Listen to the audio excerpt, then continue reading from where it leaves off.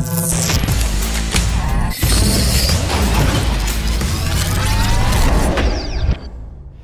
guys, today we're going to be putting in heated seats into this Ram. You get two heating elements, one for the legs and then one for the back. And you can cut it side to side. You cannot cut it front to back. It's kind of like when you're looking at Christmas lights in series, same idea. If you take out one bulb, the whole thing doesn't work. So we can cut it this side to get the length proper because every seat's going to be different. The nice thing is it has a pre-wired harness for us, and it also comes with a fuse holder as well.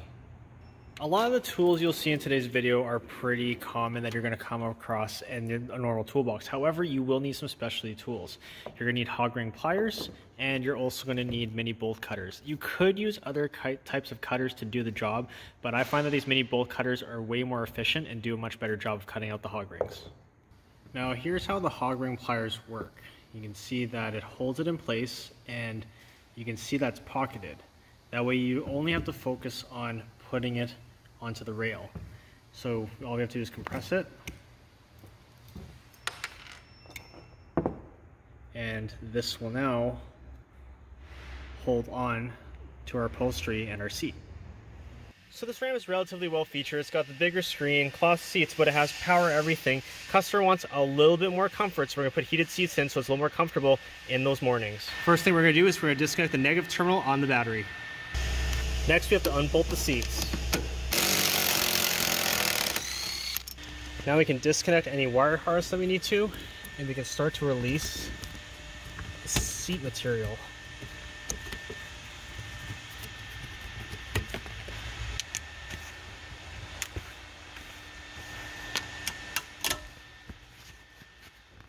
Now the Rams are pretty forgiving. We do not have to pull the seat out of the vehicle. If you do not have enough room, you're going to want to tape up everything and remove the seat. Next you have to find all the hog rings. I'm going to use my mini bolt cutters.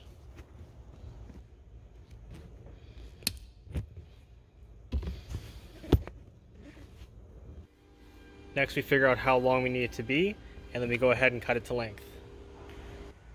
So when cutting, we can cut across to get rid of our length. Do not cut front to back or lengthwise, because then the heated element will not work. Then we can run our wire inside the seat. Once you got the placement where you need it to be, make sure it's as far back as possible, because you have to put the fabric back and you have to get the hog rings in there. So if it's coming up over here, you don't want this in the way. So in order to put the fabric back down, we have to reinstall the hog rings. So we have to use hog ring pliers and hog rings specifically. And we're going to push it down all the way we can. We're going to squeeze it together. And before you let go, make sure the whole seat moves with it. Then you can take it off. And then just keep repeating the process for all of them that you took out. Repeat the same process for the back of the seat.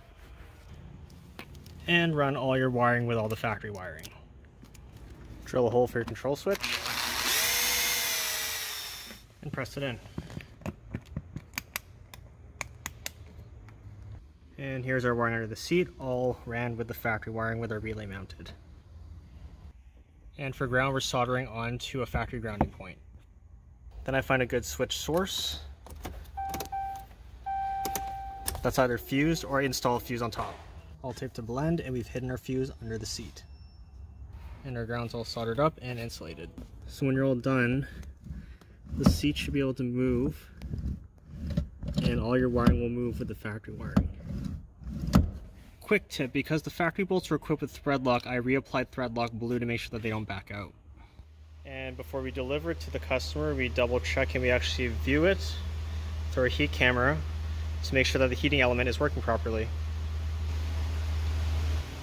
And there you guys have it. That's how you do basic heated seats.